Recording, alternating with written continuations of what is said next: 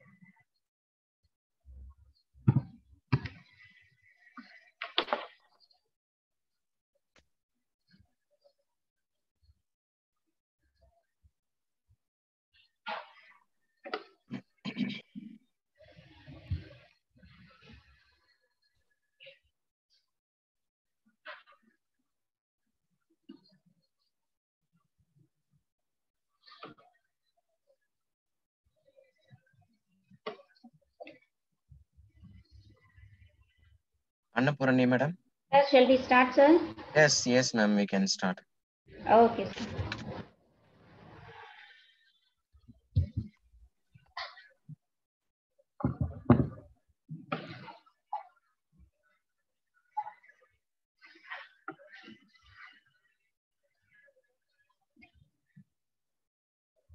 A very pleasant morning to all the attendees, faculty members, and research scholars who have joined us today. It gives me immense pleasure to welcome you for a one-day national level webinar on Ecolinguistics organized by the Department of English, unaided, Kandaswami College, P.Velur, Namakkal district, Tamil Nadu.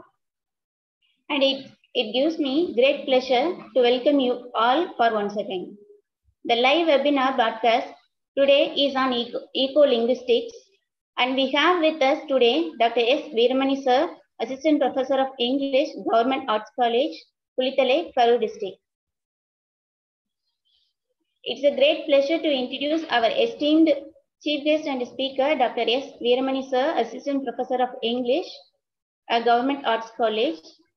He is going to give a talk on Ecolinguistics. He has completed his master's degree and a doctoral from Bharathidasan University. He had been teaching in English for more than 15 years as assistant professor at St. Joseph College, Trichy, Arinyar Anna Government College, Namakkal, and presently associated with the Government Arts College, Kulithalai. Dr. Veeramani sir has published more than 20 papers in national and international journals and authored 2 books. He has received a number of awards for his quality teaching, and he has also been a research person and shared sessions in over 30 conferences. He is also a recognized research advisor, doctoral committee member, and external examiner for research scholars, editor, and member, and a reviewer in international journals and professional bodies. On 28 July 2015, Sir has joined his government service. That's why for remembering this day, he allotted his time to give lecture for us. Thank you so much, sir. Thank you. Thank you. We are all very pleased to have you, sir. And now I welcome you to take over the forum. Over to you, sir. Thank you, Professor Annapurni, for Thank you, sir. having given an elaborate introduction about me to this forum. Really, I'm very happy to meet all the participants on this particular day. Yes, my dear friends, my dear participants, present today's topic is ecolinguistics. Ecolinguistics is, it is, what should I say? It is, we find that linguistics is associated with the psychology. It is associated with the, is my screen visible, madam, first of all? Yes, sir. Yes, sir. Okay. Linguistics is associated with the psychology. Linguistics is associated with the sociology, that is a social linguistics. And it is associated with the neurology, that is neurolinguistics, and so on. But here, whereas this ecolinguistics, it is associated with the environment and ecology, especially the animal livings. So we people, we are living in anthropocentric made world, anthropocentric made language.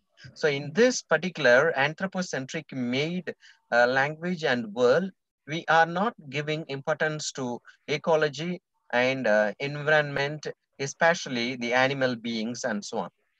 So that is the point here. I would like to make a mention of that.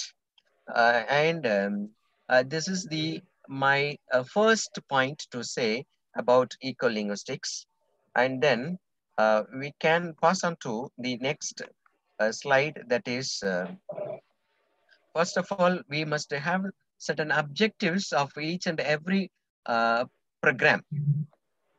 That objectives will give certain ideas about the topic or the title in which we are going to enlighten the people. So the objectives here I would like to give you is, this ecolinguistics is giving importance to environment and the freedom of animals. And the second point under the objectives is geocentrism versus anthropocentrism. We are people using only the anthropocentric language, not that geocentric made. Okay, we are going to talk about the geocentric concept, how anthropocentric made language is devaluing and demeaning nature and environment, especially the animal world. Okay, and another point under the objectives we have, that is a degrading language and demeaning nature, especially the animal world. Degrading language in the sense, it is a kind of a gray language. I use that gray language. The language which demeans the value of nature. It demeans the value of an animal. So that we can call this particular concept in a language that is a gray language. And another point under the objective we have is ecolinguistics presents the entities of nature and animal beings with the green language. When we are not using the gray language, the green language that is flourished. Okay, so this is the point. So these are all about the objectives. I'm going to tell you little by little. I would like to expand the objectives, okay, in the forthcoming slides, little by little. Now we have that this one, a prefatory note towards ecolinguistics. Actually, linguistics can be divided into two. Number one is a system of endo-linguistic signifier, and the second one is system of exo-linguistic signifier. Under this system of endo-linguistic signifier, we have the structural mode of linguistics. Say, for example, the structural mode of linguistics are the linguistic signifiers, okay? The linguistic signifiers are phonology, morphology, morphology of a language, phonology of a language, and the syntax of a language, semantics of language. These are all called only the endo-linguistic signifier, but it doesn't have anything to do with nature. Okay, but it talks about only the linguistic aspects, only the structural point of view. But whereas the system of exo-linguistic signifier is nothing but it is involved with the other area of study, like as I told you earlier, psycholinguistics, sociolinguistics, ecolinguistics, and neurolinguistics, and so on. So here we have that ecolinguistics right now. Now we are going to have certain points about what is ecolinguistics and so on. Here, we use that vocabulary influences a physical and social environment and vice versa. That is the point. Vice versa in the sense, the physical condition of environment and social condition of environment will influence the people's vocabulary. At the same time, the vocabulary used by the speaker or the people, it will influence physical and social environment. So what I tell you is, it is an what should I say? It is a kind of a vice versa analysis. Vice versa analysis takes place in this selection of vocabulary. Okay, and you know that he is a very famous linguist, and his contribution is very important in the field of language. That is Mr. Edward Sapir. In his essay called Language and Environment in 1912, he talked about the environment. It is not simply about the environment where we are living, but it is consisted of the physical and social surroundings. The physical environment is nothing but the nature, the trees, okay, and then mountains, valleys. These are all called the physical environment. But the social surroundings, in the sense, we are living with the certain forces like religion and your institutions and so on. So this is what we call the social surroundings. So what is said is clearly, and as Crizzle is clear, he says that that is Edward Sapir said the language and environment is concocted with physical and social surroundings. Okay, so in 1912 itself, he said that this is the language and this is the environment and so on. But in the 21st century, we are going to practice it in our day-to-day conversation, as well as in our day-to-day research in ecology and in animal studies and so on. Okay, yes. The next point I would like to tell you is the Tramp in his first book, that is Ecologisch and Linguistik, that is Ecological Linguistics. It is said that. And in 1990 itself, he said about ecological linguistics. And then this idea is taken from this Fink's idea. He is also a great linguist. In 1983, he talked about the ecology and linguistics and so on.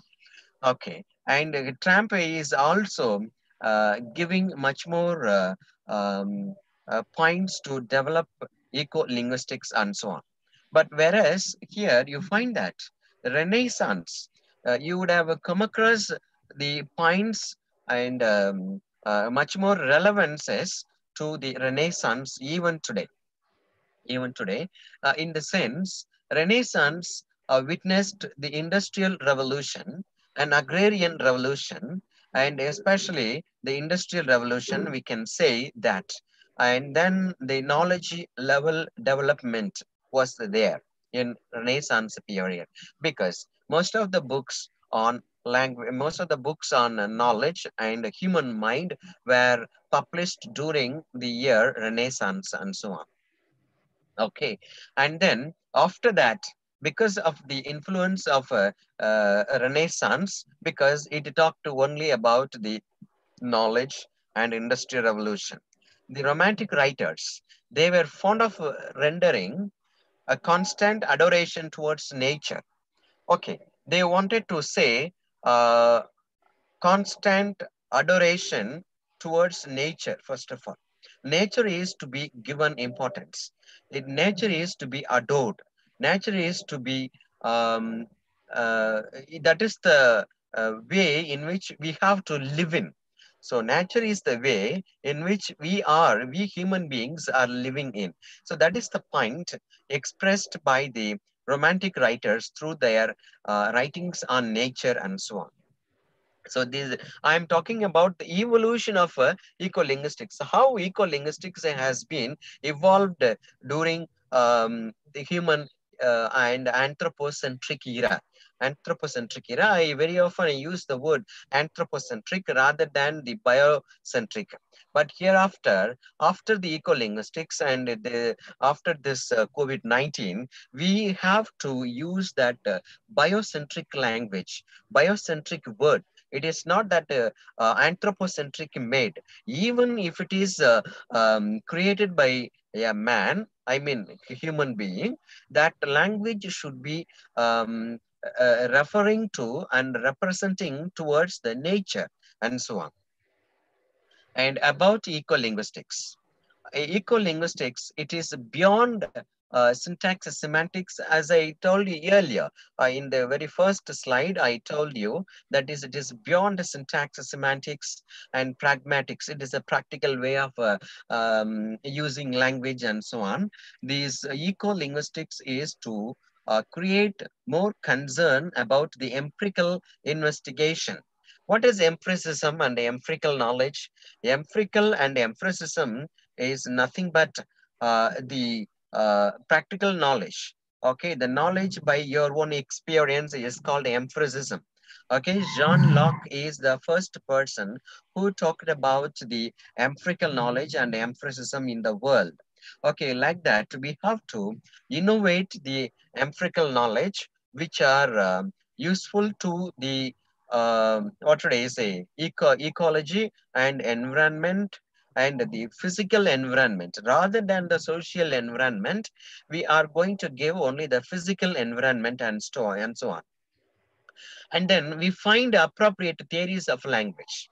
It is not that simply using this theory, it's like grammatical, grammar translation method in language, and what should I say, direct method in language, indirect method in language. It is not like that, but it is to find out a new theory of a language which will, what should I say, preserve ecology, which will preserve environment and so on.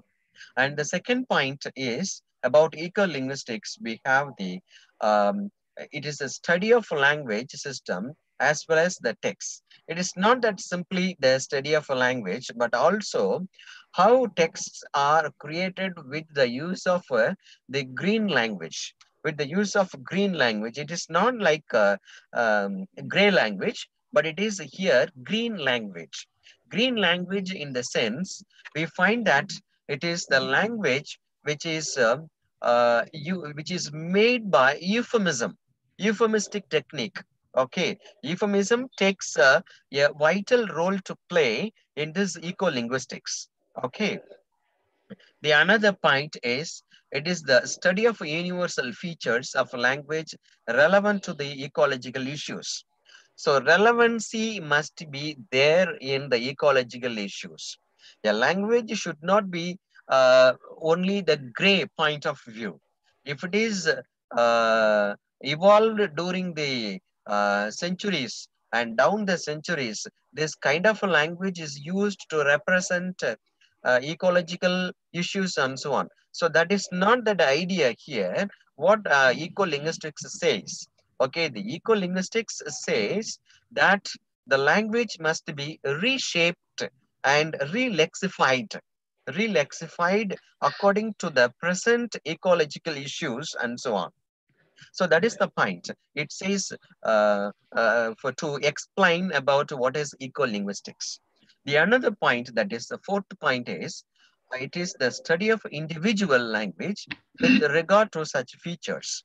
It is a contrastive approach. Actually, certain language, certain points will not be relevant to the sociological, I mean, this ecological issues.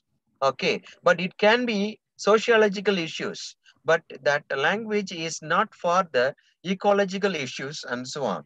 So the language, the individual language can be English is an individual language, and Hindi is also an individual language, and Tamil is also an individual language. So according to the language, respectively, that language should be very, very precise to address the environmental issues, to represent ecological crisis and ecological issues and so on. So that is the point I would like to tell you about ecolinguistics. Certain, I would like to give you in this course of webinar, 3 examples I would like to give you. So that 3 examples definitely will make you understand what is the real eco-linguistics and how we can contribute ourselves to develop eco-linguistics and so on. Here, it is to achieve, CAPRA is quoted here, and it is to achieve equal literacy. Now we have a computer literacy program. Now we can have that environmental studies. Environmental studies that talks about only the what that thing about environmental knowledge that are given to human beings, that are given to students. Okay, environmental knowledges that are given to students. But whereas here, eco-literacy is nothing but how language can be used to refer to the ecological issues. Okay, the language part of view is called eco-literacy. Hereafter, it may, some of the universities can have the eco-literacy as a paper, because we have many more problems in the society.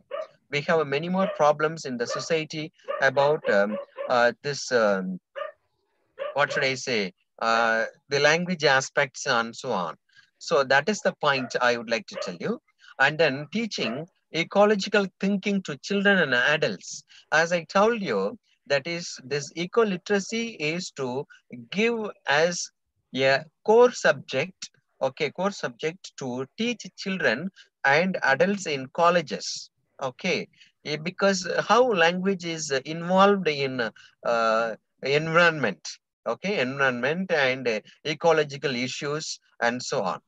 A language to have a life purpose, okay, life purpose, and you find that they are metaphorical and aspects of human behavior. You find that it is a language is not that simply, it is a tool to communicate a person's emotions and person's views and points. They want to communicate one to another. It is not like that. But language also, okay, has life, purpose, and form, and aspects of human behavior. It is told by Einar Hagen. You find that it is a kind of human behavior, how human behavior is taking place to modify the language according to that particular person. Okay, so that is the point here. It is a language has a life, purpose, and the form. Yes. The next point I would like to tell you is, you find, my dear friends, Darwin says the struggle for existence, and the struggle for existence and a person's membership, his ecological behavior. It is also quoted by Hollingshed in 1947. What does it mean is, you would have heard about the Darwin ideology, Darwin's ideology, that is the survival of the fittest. You would have heard that. In the Origin of Species, he talks about the survival of the fittest. Okay, what is that, the survival of the fittest? How a human being is to use language according to the environment. So that is the point here. So that survival of the fittest, that idea can be interpreted, that can be used in various ways accordingly. Okay, but here in this eco-linguistics, we can say that it is a struggle for existence. When the person is not able to struggle, it because of the destruction of nature and the destruction made by nature. I use that made. Nature has life. Nature has, what should I say, a kind of a destroying measure and everything it has. That is why I use the word that is made. It can make, nature can make. Okay, that is the point here I would like to tell you is eco-linguistics.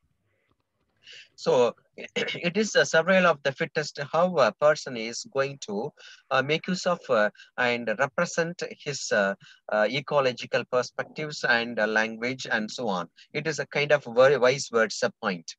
And then Ferguson says, every language has the high order of meaning and low order of meaning in the same language, in the same language, in the same concept. That is what Ferguson called diglasia. Diglasia in the sense, a same concept has high order and low order of representation. So we can have that both the orders in the same language. So that the high order can be devalue the nature, sorry, the low order can be devaluing the nature, but a high order can be giving a reverence to the nature and so on. So that is the point. Yes, the next thing I would like to tell you is about the language and environment. So language environment is divided into two. Number one, physical environment. Number two, social environment. So now we have physical environment. What is physical environment? There's a physical environment that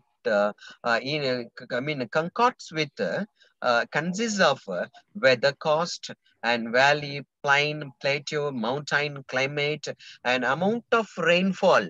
You find that amount of rainfall, that is for the sake of a business oriented. That is why here I have a highlighted the point here, that is economic basis of human life. That is from flora and fauna. Okay, it is because of the amount of rainfall. When the amount of rainfall is high, the profession, that is a business, is also in a very high, okay, in a high amount, in a high perspective. That is why it is the physical environment is a kind of a economic basis of a human life and so on. Yes, the next point is social environment. Social environment in the sense, it focuses on society, religion, ethical standards, and political organizations. These ideas are quoted by the eco-linguistics reader, Language, Ecology, and Environment. This particular book is edited by Alvin Phil and Peter Mulasla. So Alvin Phil is a very good friend of mine, and he has induced me to take research on eco-linguistics. and he has given this particular book to me as a complimentary copy. So I have taken all the points from this book only, and uh, really it is a wonderful book. If you have this, that book is available on the net itself. Okay, you can download as a PDF format, and then you can read. That is the Bible for ecolinguistics. Okay, and what he says is a social environment, whereas the physical environment is where we are living by. But here, the social environment is how we are living by. So that is the point. The physical environment is where we are living in, but here in social environment is what and how we are living in. So that is the point. So both the things are going neck and neck to understand what is eco-linguistics and so on. Yes, the another point is I'd like to tell you is Einar Hagen, he said in 1970 in August, you read that the interaction between any given language and its environment, any given language and its in environment and its interaction should take place according to the any given environment. The language is, we cannot say, as I told you earlier, it is mere to explain our feelings. Language is used to a communicative tool. It is not a tool at all. I tell you, my dear friends, you are all English professors and English researchers and language aspirants and so on. But I tell you, language is not that, it is not that skill. Okay, it is a knowledge. It is a knowledge in the sense we find psychology is there in linguistics, in a language. Sociology is there in language. And ecology is there in language. Okay, neurology is there in language. If things are being so, how can you say that language is only skill? Language is only used to communicate your feeling and expression and emotions and so on. So that is one of the ways, okay, one of the entities. Language is used to express one's ideas, one's feelings, one's emotion. It is a kind of a very, very small entity. Still, we have so many researchers on this particular language along with the other areas of study, that is ecology, that is what should I say, psychology, neurology, philosophy and sociology. We find a number of things that is why we call that language is not that simply a core concept. It is not that interdisciplinary, but it is a transdisciplinary. Language is nothing but a transdisciplinary, we can say that. And another point from Einar is ecological relationship between certain species of animals and plants. In the due course of my presentation, I would like to tell you how language is used to devalue devalue nature and devalue animal. The link between language and ecology was established in 1990 only. So in the 20th century only, we have the link between language and ecology. Okay, before that it was not that, but after 1990s, we have that a proper link, a proper connection between language and ecology. Yes, it is told by Einar Hagen. And then ecological linguistics. It is a transferring concepts.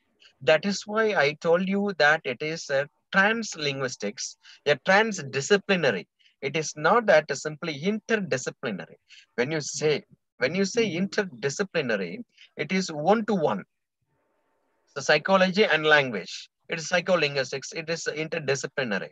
But transdisciplinary in the sense, psychology is associated with the sociology. Okay, unless you come across the socio aspects of a human being, so, how they are living in the society, you cannot predict the psychology of a person. Okay, only then you are going to use, only then you are going to apply linguistics in psychology and psychology and sociology. So that is why I tell you, language is nothing but a transdisciplinary. It is not even that interdisciplinary. It is a transdisciplinary. Yes, ecological linguistics. The number 4, please now see that number 4 point is, it is um, and transferring concepts, principles, methods, biologically, it is from biological ecology. Actually, I told you, yeah, right just now I told you that it is a trans ecology and transdisciplinary and trans ideas. It is not that simply an interdisciplinary and so on, but it is only the transdisciplinary, and we can say that. Okay, biological ecology in the sense it talks only about the nature. Okay, nature and how nature is used to for our living and so on. Yes, actually this takes place by German researchers, most of them from the University of Bielefeld. So ecological linguistics is very much appreciated by the German people, and they are doing much more research on this ecological linguistics and so on. So it is also quoted by Mr. Alvin Phil. And I once again, I tell you that you please, if you have this particular book for ecolinguistics that is edited by Alvin Phil and Peter Molasla, you please have that book and read. You will understand really what is ecolinguistics, because I have taken much more ideas from this book only. Yes, ecological links. Number 5, point number 5, we have that ecological linguistics. It is the contrast to structural models. Yes, I told you that is it is not that only the structural point of view. The structural point of view, in the sense, it is only the language and the aspect of language and the entities of language, like phonology, syntax, semantics, morphological, and so on. But it is not like that. It is beyond that structural level of understanding. It is beyond the structural level of using, but it can be investigated. I use the word here. It is a Fink is quoted here. That is, Alvin Phil has quoted here is, it is the investigated. Investigation must be there. It is not that simply. That is why I told you earlier that is a re-lexification. Re-lexification in the sense, the old language can be reread and re-modified by using euphemism and so on. And the sixth point is that ecolinguistics is the industrial agricultural with its techno-economic ideology. The word production, it can be replaced by growing, giving, and euphemizes, taking away and killing and so on. But what it is, from here we find the starting point of the ecolinguistics. But the production can be replaced. The word production can be replaced, but instead of production, we can have growing or giving. Growing or giving, we can use that. The production, in the sense, it has no living value. It has no living value. So we are going to give living value for environment and ecology. So that is why the ecolinguistics takes a vital role to play in developing and in preserving the ecology and environmental issues and so on. And ecological is transferred to linguistics. It is transdisciplinary. Number 7, that is the point number 7 is, Mackay quotes that that is transdisciplinary. It is a non-exclusive principles. We should not say that it is non-excluded and so on, but it is only the transdisciplinary. Transdisciplinary, as I told you earlier, that is it crosses one field to another field and it gives some other field. Okay, so that is the point here. In a very simple manner, in a very lucid manner, I explained to you about transdisciplinary for all.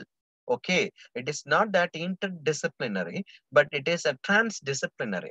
Hereafter, in the researches in universities and colleges, we have the transdisciplinary rather than the interdisciplinary and so on. Yes, my dear friends, the next thing I would like to say is CDA. CDA is nothing but, you please Google out what is a CDA. CDA is nothing but a critical discourse analysis. Critical discourse analysis, which talks about the anthropocentric made language. Okay, the anthropocentric made language is concentrated by ecolinguists. Okay, they are giving much more importance to the anthropocentric language. Everybody is anthropocentric. Even the eco-linguists, they are also called anthropos. Okay, they are also anthropocentric made. But whereas here, I would like to tell you is, even though they are human beings, it can be, I mean, it can be used to eco-friendly language, eco-friendly language and environmental friendly language and so on. So that is the point. That is the profession by eco-linguists. Okay. And it is a very interesting subject also. In the due course of the time, when you do your research, when you do your PhD, MPhil and so on, you can have this eco-linguistics, because it is for the sake of our society. It is for the sake of our environment, how we are going to living in, and how language is used to develop ecology and environmental issues and so on. So it is a very valid one. And this critical discourse analysis that rejects there is a difference between human being from the rest of the creation. So that is why I told you animal beings are not to be included in a human being's life. Okay, so animal beings are exclusively differentiated from human beings. That was the point earlier we had. Okay, right now we should have that animal beings are there along with us. We are not going to disturb them. We are not going to make use of the degrading language to animal being. Okay, yes, why I am talking about animal beings here, but you are talking about ecology and environmental issues, environmental crisis and so on.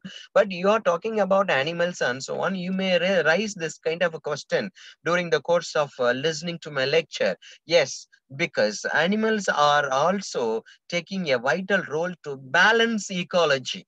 Okay, balance ecology to transient the ecology and so on. So that is why we have taken the animal beings and human beings and ecological issues and so on. Yes, it is a kind of transdisciplinary, you know. So that is why I have included animal beings also here. And then here we find that Franz Bergen puts the question, that is, how can language be used to shape biocentric worldwide away from an exclusively anthropocentric and mechanistic worldview?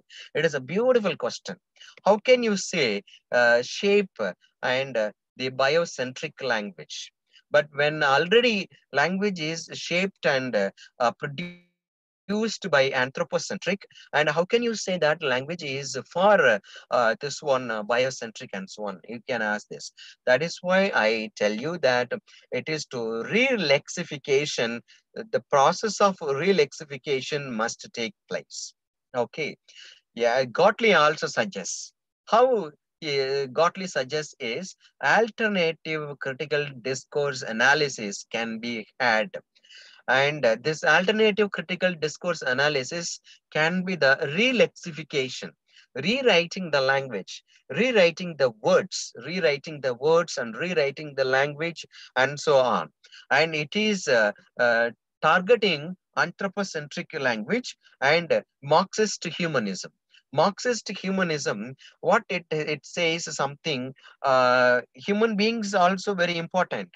At the same time, if something is not useful to the people, it should be avoided. It should be avoided. That is the point of Marxist humanism and anthropocentrism. But it can be replaced with euphemism and so on. Yes, the next point I would like to tell you is deep ecologization. Deep ecologization is nothing but the long evolutionary process of a language and its changes and an interactive with the environmental processes of degradation. Yes, it is a kind of it's a long evolutionary process. The long evolutionary process, in the sense, it is not that eco-linguistics takes place all on a sudden. It is not takes place immediately. Okay. It comes from the long evolutionary process and how human beings are used to represent ecological issues from down the ages and so on. And then it is against the surface ecologization. What is the surface ecologization? It is on the surface level, and the surface level language is used. But for the deep ecologization, we have the green ads. Green ads, eco-friendly paper, eco-friendly product. Like that, we can have that green ads. In the green ads, say for example, green pin generation. In an ATM card, when we have a new ATM card, we will not have that any paper material to regenerate the ATM pin number and so on. But it can be generate your ATM pin number by using your electronic device. So that is why they call that green pin generation. That is the example for eco-linguistics. Green pin generation is the example for this one eco-linguistics. Please understand. Okay, this is the green ads and so on. An auto person says, here really I am very much impressed by Otto Jespersen's ideas here. In his book called The Progress in Language, what he says is, you please read out the particular these particular lines, you please. Powerful languages actually changed for the better. The species improved as it evolved and adapted to its changing environment over a long period of time. You just understand, my dear friends, it is to a powerful language. It should change by itself. Okay, the lexicographers and the linguists, they must change this idea, change the linguistic evaluation. Linguistic evaluation, this particular word can be used to the present situation or not. Okay, this is the evolutionary of language. This is the evolutionary of environment. Is the language enough? Is the word enough to express the and represent the particular issues, particular ecological issues, and particular environmental issues, particular animal beings issues, and so on. So that is the point here. Otto Jespersen says, a language must be ever changing, according to the environmental crisis and so on. So that is the point that Otto Jespersen puts forth for our better understanding. Yes. Now we can have that. Actually, eco-linguistics. Yes, Beth Slouts in the essay called "Language and the Natural Environment," page number 122. Okay, page number 122. I have taken this eco-linguistics reader, Language, Ecology, and Environment by Alvin Phil and Peter Mulaslas, editors. In this book, page number 122. Yes, page number 122. I would like to tell you for certain examples for your better understanding for how eco-linguistics can be practiced. Okay. Yes. Number 122. Number 122, it is a pejoratives. And after that, we have, yes, here you find, my dear friends, my dear fellow colleagues, please just watch my screen here. Conventional words and expressions on the left side. Okay, on the right side you have proposed alternatives. Proposed alternatives. Aborigines can be replaced with Aboriginal people. Okay, not Aboriginals simply. So it will degrade the Aboriginal peoples. And borrow pit can be replaced with the quarry. And then a drainage line. There is a drainage line word given here, and that it can be replaced with river or creek. It can be replaced with the river or creek. And global warming, you find that page number here 113. Global warming can be replaced with the climatic dislocation. Okay, greenhouse effect can be replaced with the climatic dislocation. These are all the points given and quoted by Alvin Phil. And it goes a short list. It goes a short list, and man can be used and can be replaced with the people, because man refers to only male oriented aspect. Okay, male oriented meaning, but people, it can refer to male gender, female gender, even the transgender. Okay, transgender, we can have that. So that is why we can say that in general people can be used. It is a man-made. Man-made can be replaced with the human-made. Okay, over mature tree, it can be replaced with the ancient tree. Ancient tree is a kind of a, what should I say, value is there. Yeah, you are giving value to that tree. It is over matured tree in the sense you find that it is a very old tree. It will not have much more value and so on. You will have that kind of a thinking. But if you say that it is an ancient tree, you are giving more reverence to the tree. So that is the point. And we can say, we cannot say that that is a resource. It can be said that a farm, forest, land, ocean, people, river, water, and so on. So this list goes collection of a few words. Okay, collection of a few words and so on. And timbered, we find that last one is tempered. There's a tempered can be replaced with the forested.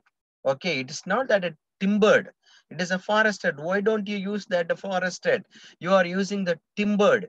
Timbered in the sense it is only the, what should I say, the last part of tree.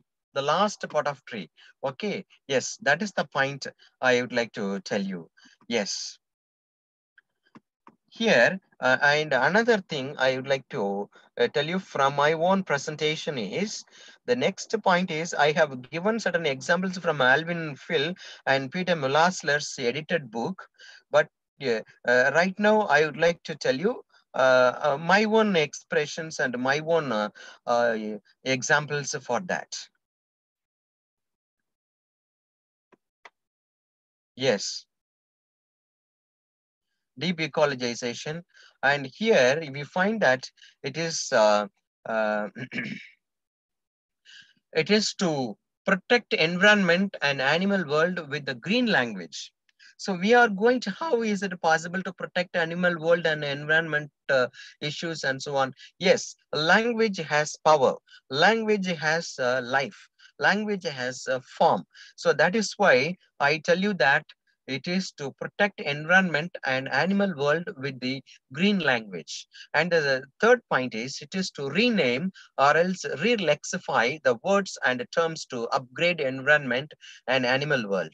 So these 2 points are taken from my own presentation, my own paper publication in an American International Journal of Research in Humanities and Art and Science, Social Sciences. So I have written my research paper on re-lexification of English towards ecolinguistics. So from these 2, I have taken it. And then ecolinguistics is Crame's idea that is not developed in a single study. Yes, I told you that it is not studied in a single study, but also It is from transdisciplinary, I told you. Ecolinguistics does not propose the development of a process in isolation.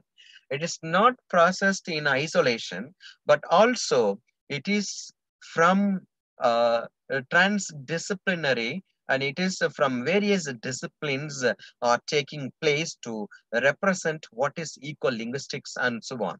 So it is rather the re-establishment of communication networks that allow for the revitalization of language as a whole.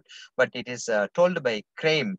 What the particular author says is, Crane says is, it is not that only the communicating purpose.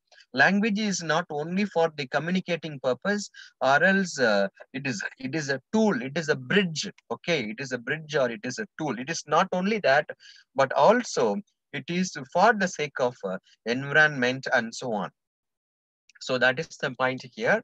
And after that, in towards ecology of world languages, it is translated by Aaron Brown. At every moment, language is subject to external stimuli to which it adapts.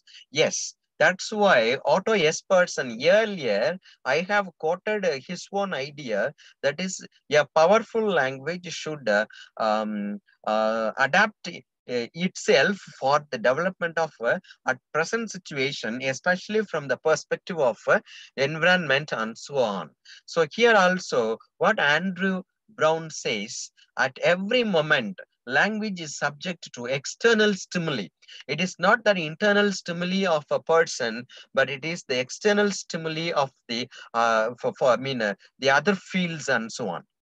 While anthropocentric attitudes and responses given to wildlife, animals, and mountains, the whole world becomes gray. So this is the point of mine. This is the point of mine. The whole world becomes gray. Gray in the sense it is not for the greenish. Okay, it is not for greenish. It becomes only the gray. So anthropocentric language and responses must be replaced with euphemisms. That euphemisms are also written by human beings. I accept it. It is written by human beings. But though it is written by human beings, there should be environmental concern.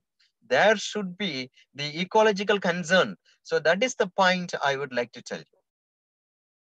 Yes, the next point is we can say still some people say that people devalue animals by using the phrases like as dirty as pig, as cunning as a fox. Okay, how do you say that a fox is cunning? When a person, we people, human being, think, do, and critically think and critically doing something else and so on. But fox cannot be a cunning, but it has its own nature. Fox has its own nature because it has only fifth senses. But whereas we people have a sixth senses. But in that case, how can you say that fox is a cunning? So we cannot say that a fox is cunning. That ideology is foisted upon the innocent animals. Okay, the innocent animals are given. Okay, and then another concept is bull taming and cockfighting, and these phrases can be replaced with the euphemisms. Not that simply. This is why I tell you that these are all the gray language. These are all the gray language. These are all not green language. These are all not eco-linguistics. But eco-linguistics in the sense, it can be replaced with euphemistic technique.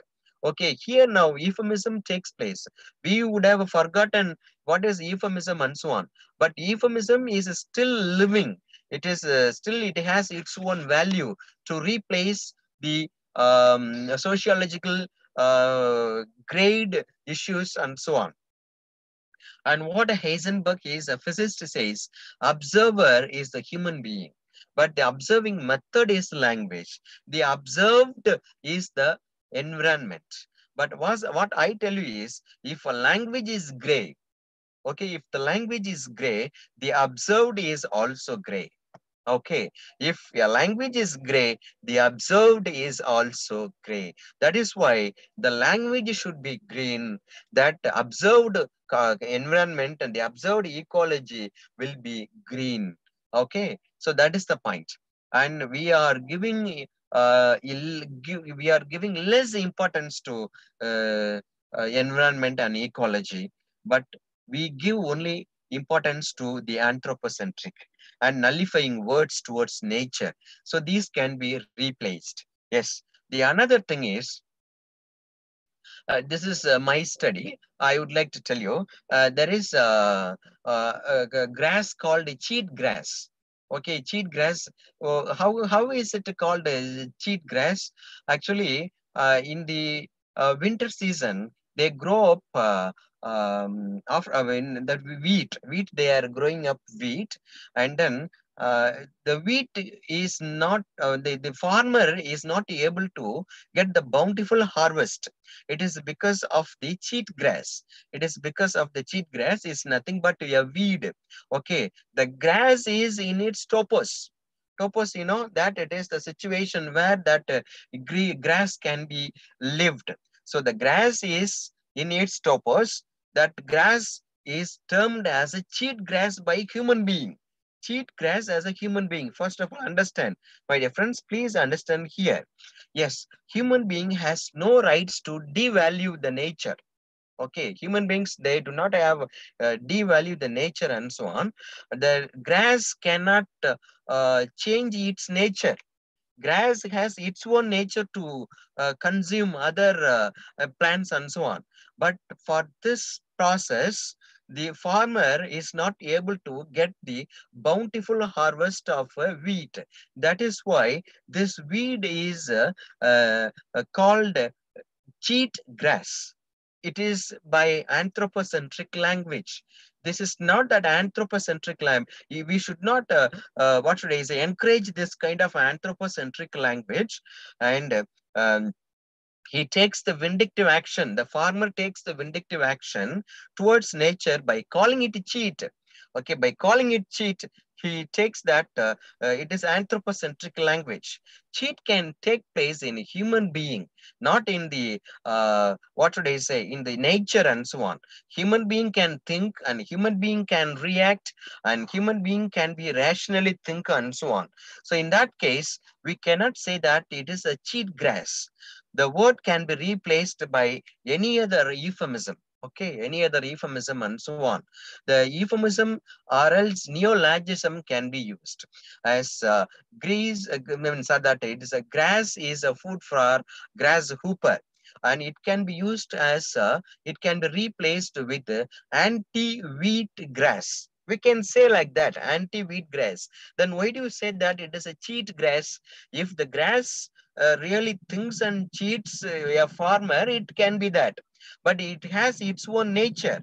When the person, when that grass has its own nature, why do you call that it is a cheat grass? And another point I would like to tell you is waste wood. Waste wood and fiber particle board. It takes place in Italy.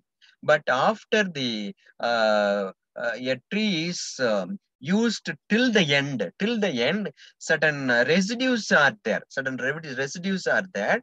That residues called waste. That residues are called waste. But nothing is waste from a tree. I tell you, nothing is waste from a tree.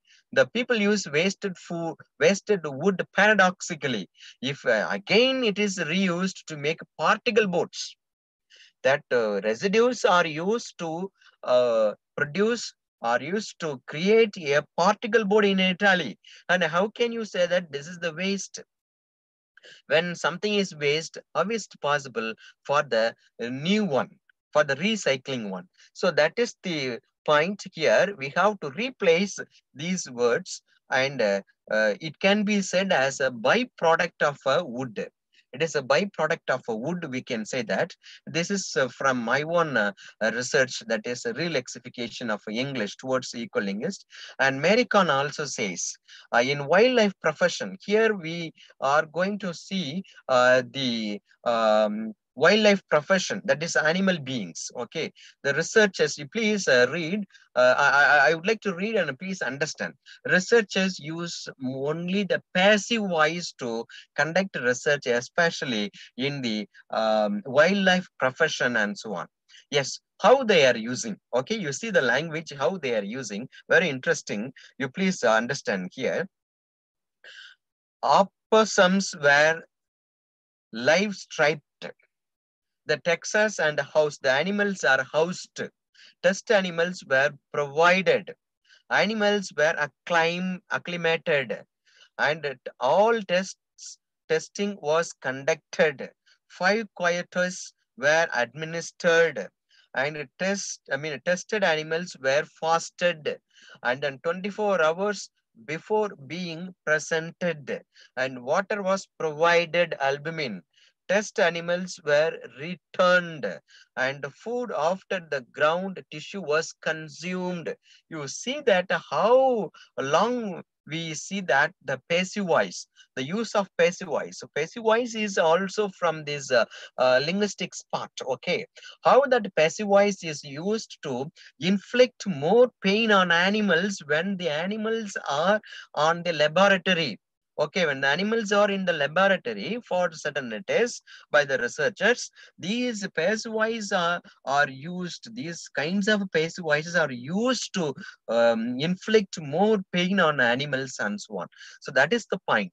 So here that doer of action is rejected. The doer of action, who is the doer of action? The researcher.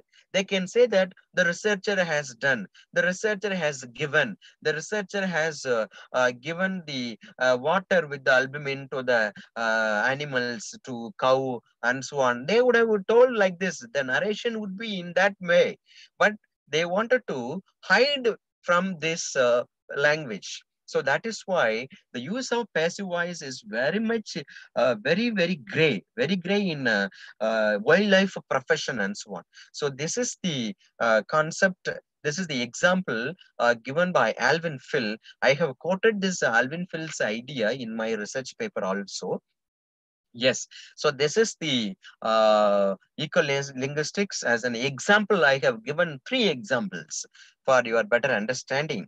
Yes, now I come to the last part, that is a conclusion, but we have to concentrate on anthropocentric made, and that anthropocentric made can be replaced with euphemistic language. Number 2, the language has a vigorous, and it has to be respectful and to inflict the animals and the environment and animal beings. And then third one is ecolinguistics has a vital role to play to make the entire world green. So it is your duty in the sense, the duty of ecolinguists, the duty of language teachers, the duty of language researchers. They can make use of the ecolinguistics perspectives to bring out the ecological issues and environmental issues and so on. So, and then the lexicographers should, with the social responsibility, they can re-lexification can be done. Okay, the re-lexification can be done by the lexicographers and so on. So with this, I conclude my presentation. It's a very short presentation. And if you have any queries, you please let me know. And I will be very happy to answer your questions, queries, and so on. At this time, I would like to thank the management of this college, and I personally thank Professor Annapurani for having arranged this wonderful webinar. And really, I thank you very much, and I thank all my participants and fellow colleagues and research scholars and professors and so on. Thank you very much. Thank you. Thank you so much, sir. Thank you. We have questions, sir. Yes. As Shabani asked, what is deep ecology?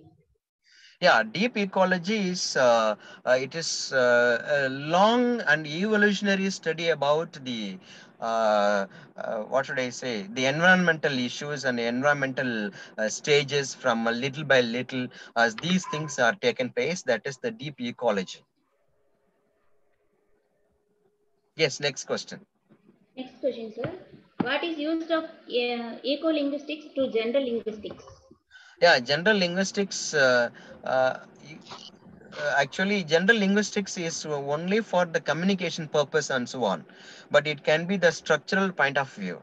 But eco-linguistics is for it can be used for communicative purpose, as well as we can protect the environment by using our language.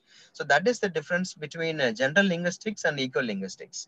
But the general linguistics can be used to communicate, but eco-linguistics also can be used to communicate, but we are giving reverence to ecology and so on.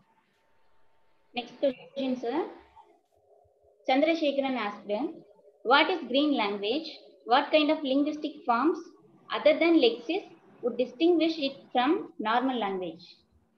Yeah, actually, green language in the sense, uh, normally we use that, as I told you in my explanation, that is a wheat, there is a weed called cheat grass. So that cheat grass can be the gray language. It can be replaced with euphemism that is anti wheat grass. That is called green language. Okay, that is what we call green language.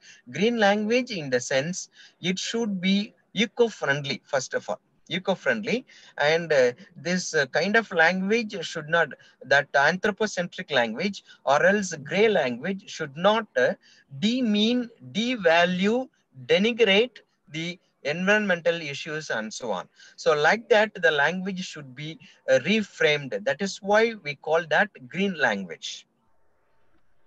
Yes, madam. Next question. Next question, sir. Suresh Rajan asked, do anthropocentric and Eurocentric share any common belief system? Eurocentric or anthropocentric? Yes, sir. EURO. Yes, sir. Eurocentric. Actually, Eurocentric. Eurocentric is the regional level. Eurocentric is the regional level, but anthropocentric is the entire world, in the entire universe. So there is a difference between anthropocentric and Eurocentric. In European countries, in Western countries, how they are making use of their language is different between, difference from the use of the worldwide used by the anthropocentric language. Yes. So one more question, sir. Swati Kumari, Yes. how can we relate the eco-linguistics to eco-criticism and ecofeminism? Yeah, ecofeminism and eco-criticism, we can make use of a language. Actually, in the eco-criticism, how environment and nature are degrading by the language, that language can be reused by the euphemism. At the same time, for ecofeminism, we people adore a woman as a mother earth, and then flower, that is what should I say? That is a sunflower. The sunflower. Some people, some writers, some poets, they compare a woman as a sunflower, because sunflower is is compared to a woman, and sun is compared to a man.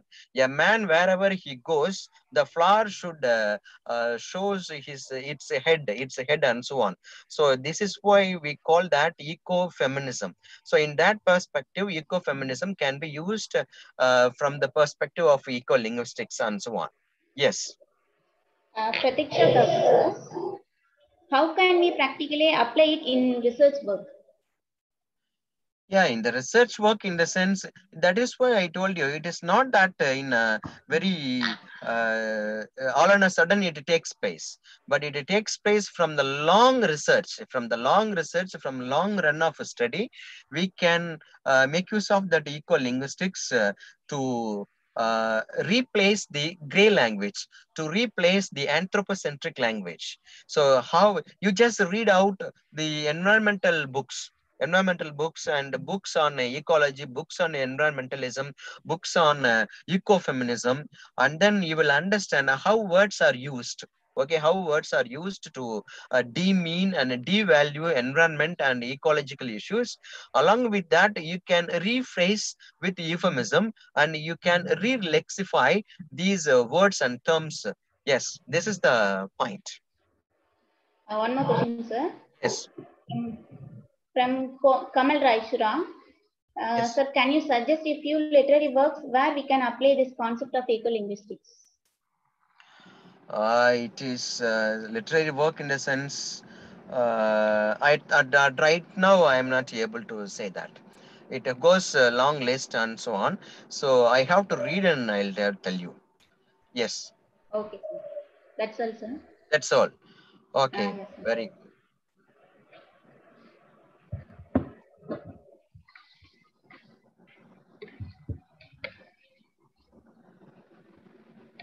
Out of thanks, sir. Yes. It gives me immense pleasure to give the vote of thanks today for such a wonderful informative session. Thank you so much, sir, Thank you. for accepting our invitation. The session was conducted by the Department of English, unaided, Kandaswami College, P.Velur, Namakkal district, Tamil Nadu. I first thank the Almighty to shower this grace and blessings. I would like to thank the management and the principal for their encouragement and continuous support, and my faculty for their encouragement, and my sincere appreciation and thanks to the resource person, Dr.S.Veeramani sir, for your support and for you spent your time, sir, from your hectic situation schedule. Thank you so much, sir. Thank you, madam. And I would also sincerely thank all the faculty members of my college and their encouragement and incredible support. And last but not least, the participants. Without you, we cannot complete such a wonderful session. Thank you so much. Thank you, one and all. Thank you, sir. Thank you. Thank you, participants.